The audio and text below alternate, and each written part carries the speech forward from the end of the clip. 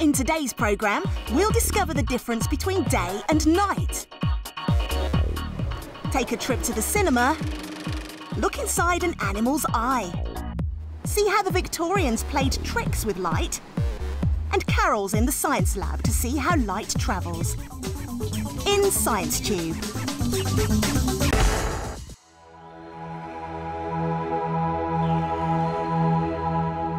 Have you ever thought about the difference between daytime and nighttime? At night, without the sources of light humans have made, it would be completely black and impossible to see. During the evening, the sunlight goes from the sky. But where does it go? Well, to answer that, we need to get away. Out into space, near the sun. The burning gases of the sun are Earth's source of daylight. The sun shines into space towards the Earth.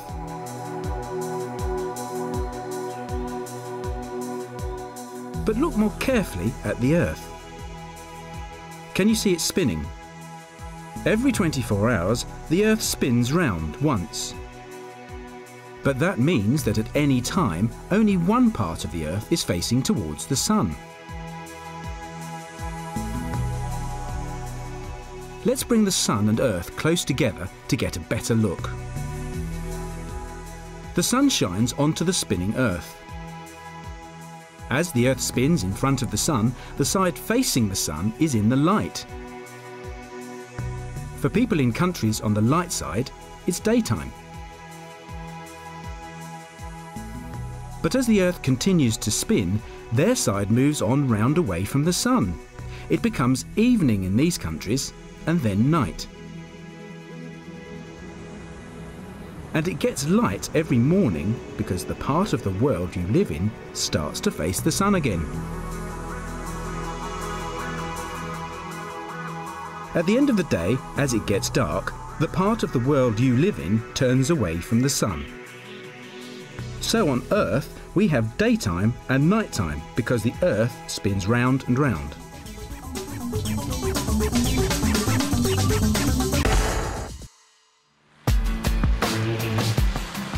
It's getting dark on a very special day for Amy. It's her birthday, and how's she celebrating? A trip to the cinema. This massive cinema is one big light show.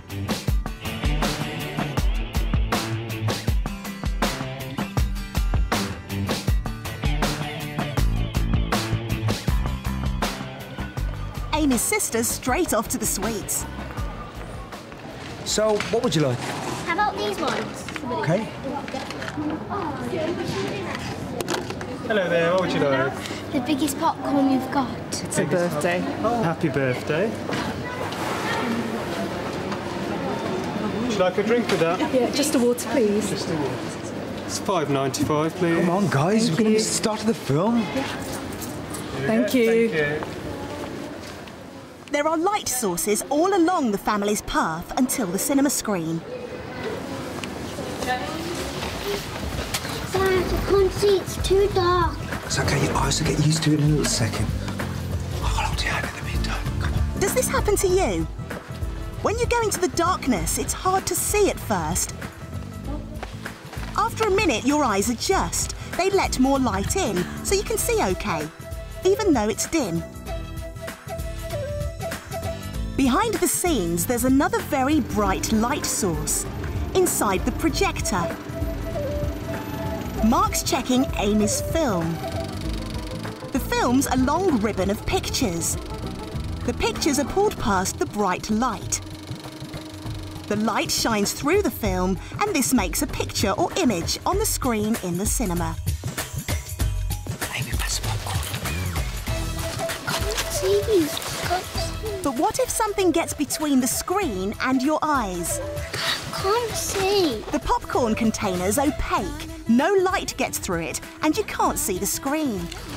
Pass the water. And the bottle? That's translucent. It lets some light through and changes it. Sweeties.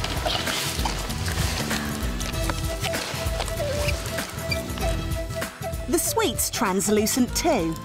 It lets some of the light through. Here's the film that Amy's watching. It's transparent, letting light through to make the image on the screen.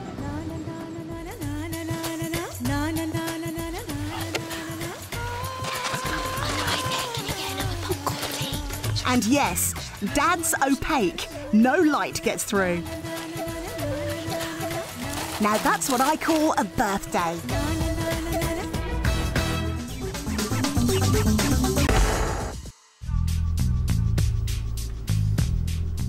Scientists sometimes need to take things apart to find out about them. Carol's going to help us look inside this animal's eye to find out how it works. It's called an eyeball because it's ball-shaped.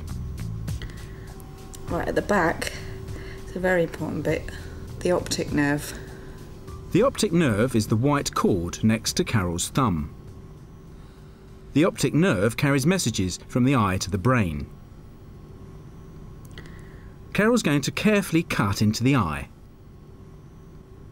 She's cutting through the cornea. It's a window at the front of the eye, but it also helps focus the light to make a picture. Right behind it is the lens, and as she pushes on the eyeball, it pops out. The lens focuses light to make a picture or image that we can see.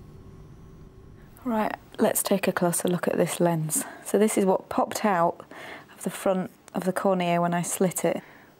Now, when the light passes through it, it bends it and it acts like a magnifying glass. You can see on that text that where I've put the lens, the word looks much bigger. Time to squeeze the eye again. We've got the jelly stuff coming out. Now, this is what gives the eye its shape. You can see it's collapsing now, completely losing its round shape that it started with. There's a lot of runnier liquid with it as well. See, it's clear because the light needs to pass through that to the back of the eye.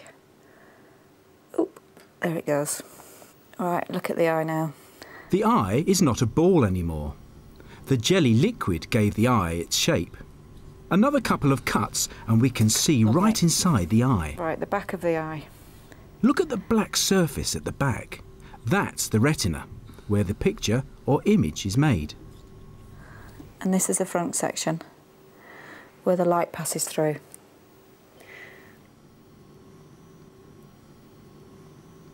And around the cornea is something that we all have called the iris. The iris surrounds the hole, or pupil, at the front of the eye. What I'm going to do now is try and remove the iris from the eye. There we are. Ah, you can see there. So that is the iris, and you can see the hole in the middle. The circle of muscles closes up the pupil in bright light and opens it in dim light. So in humans, this can be all different colours. Blue or green or brown. There we are. Carol's a specialist scientist. Don't do experiments like this yourself unless you become a scientist like her.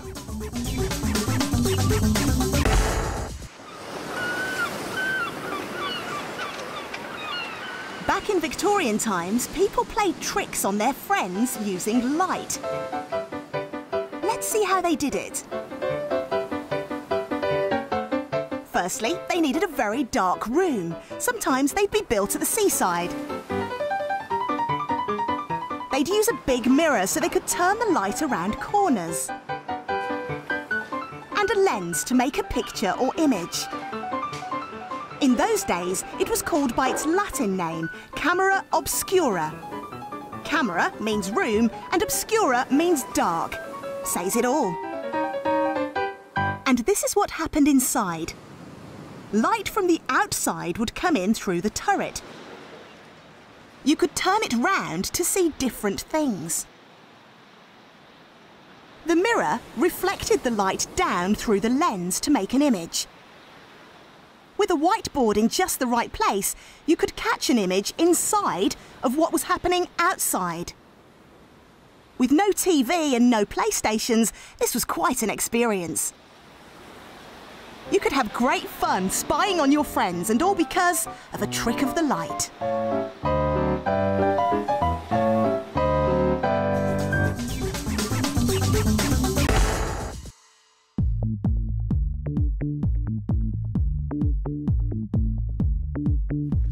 Just how do these girls see a film?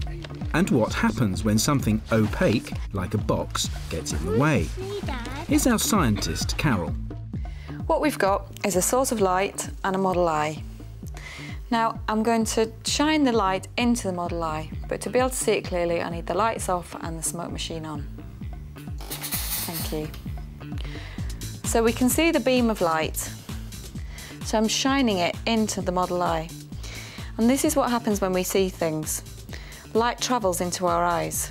Not out of our eyes, but into our eyes. Now, if I take a piece of black card and block that beam of light, then it stops the light reaching the eye. So we can't see the torch anymore. Now, if I remove the black card, the light can reach the eye again and we can see the torch. Let's find out how mirrors work. You can see the light travels from the torch in a straight line, straight out across the room. You can see the light lighting up the smoke in front of it as it passes through it. Now, in front of me, I've got a piece of foil. If I direct the beam of light at the piece of foil, you can see the light travels to the foil and is then reflected off the foil and bounces back up towards the ceiling. This is called reflection. Finally, Carol's got a special light source, a red laser beam. Playing with lasers can be dangerous, so don't do experiments like this yourself unless you become a specialist scientist like Carol. Right, you can see straight away that the light travels in a perfectly straight line. Now, if I place a mirror in front of that beam, the light is reflected vertically towards the ceiling. Now, if I introduce another mirror, let's see what happens.